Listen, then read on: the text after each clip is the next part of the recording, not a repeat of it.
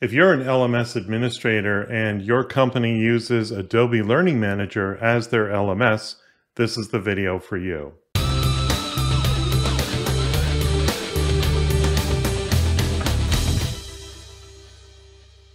couple of years ago, my friend Damien sent me a copy of his book, Enterprise LMS with Adobe Captivate Prime.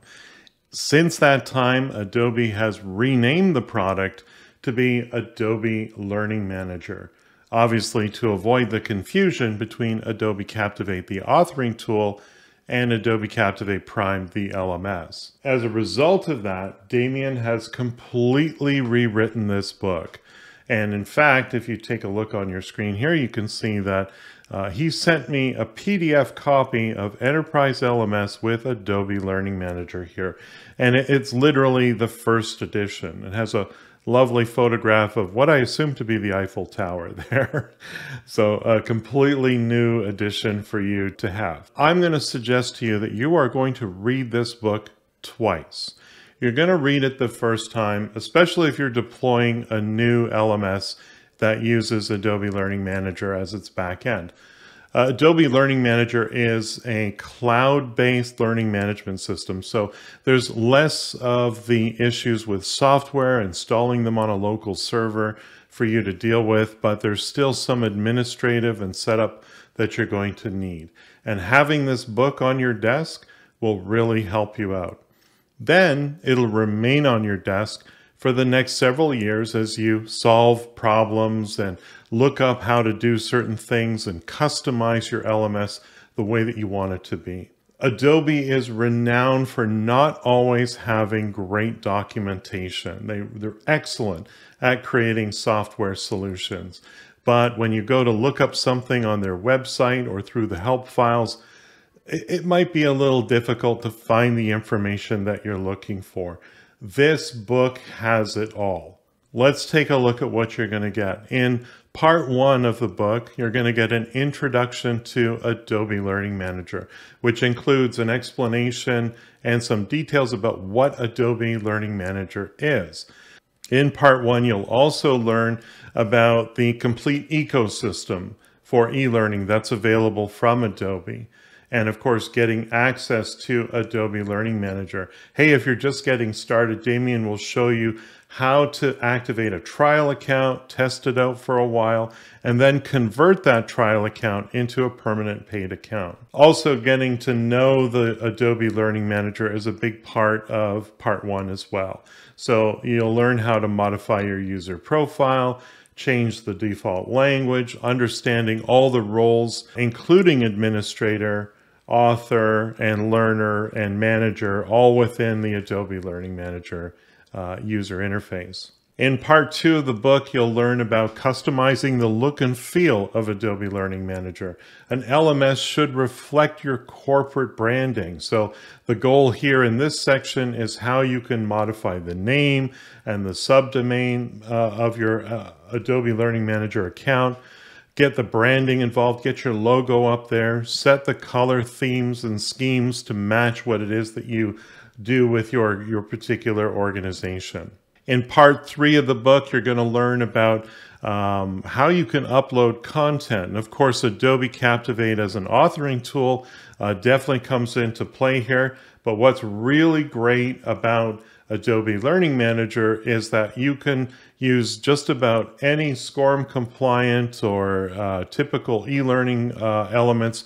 But not just that, you've got the ability to upload videos, you've got the ability to upload PDFs, you have the ability to add documentation as well. And in part four of the book, you'll learn about creating skills and courses. So once you have all these modules in place, that's all well and good, but you might want to bundle them together to allow your learners to gain the skills that they need to perform their job.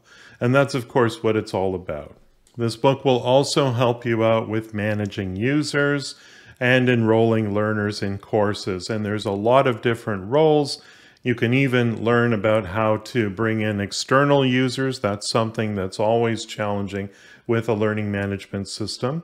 Enabling self-enrollment of learners is an important part of this book that you'll learn, of course, how you can set that up. What's really cool about Adobe Learning Manager, and this is covered in Damien's book as well, is that there's a mobile app available. So if your workforce is a workforce that's out on the road, they're mobile, they, of course, can access the LMS using the mobile app, which gives them a seamless experience from what they would expect to see on the desktop back in the office there. With the Adobe Learning Manager, there's something called the Fluidic Player. And in fact, recently I used Damien's book to find out how to customize the Fluidic Player. In fact, for a long time, I believed that this wasn't possible. But thanks to Damien's book, I learned the steps and procedures to customize it so that it had just the features I wanted to display and hide the features that I didn't want my learners to actually see. Damien's also going to teach you about the role of an instructor and how they can log into the Adobe Learning Manager and access all the activities that they need for their particular role. One of the great features of Adobe Learning Manager is the ability to gather feedback. And the nice thing about Adobe Learning Manager is that it gives you access to level 1 and level 2, like most LMSs do. Level 1 being, of course, what we sometimes call the smile sheets, how was the training today? What was the environment like? Level 2 feedback, of course, is the assessment, so we can test to see if learners have actually learned something. But the one that's often missing from LMSs is level 3 feedback. And this is something that would go to supervisors and managers. And in this case, we want to be able to capture that data. Is Johnny performing the steps that he learned in the e-learning course back on the job? That's level 3. And that usually comes from management or supervisors. And of course, Damien's book outlines exactly how you do this step by step and how you can run that particular report. A big part of Adobe Learning Manager is gamification. And Damien's book doesn't skip this as well, even though it's kind of a fun aspect of learning and development. But in this case here, Adobe Learning Manager has the ability to allow learners to earn badges and experience a little bit of competitiveness with their colleagues over what they've achieved through the learning management system. One of the things that Damien also covers is Adobe Learning Manager's ability to actually have a little bit of social learning as well through the use of things like discussion boards and content moderation of those discussion boards. And he teaches you everything you need to know in this book. So Damien's promised me to get a new copy of the book to replace my old copy here. Obviously, it's more than just changing the name of the book. It's a lot of the content as well, because Adobe Learning Manager is constantly evolving and they're adding new features. And because it's a cloud-based solution, you automatically get those capabilities as they come out. The beauty of Enterprise LMS, specifically Adobe Learning Manager, is that this is an LMS that grows with you. So, if you've got even an old copy of this book here, definitely check out getting the new edition that deals with Adobe Learning Manager, not just for the rebranding purpose of it, but also to get the most up-to-date version, because you want to take advantage of all those cool features.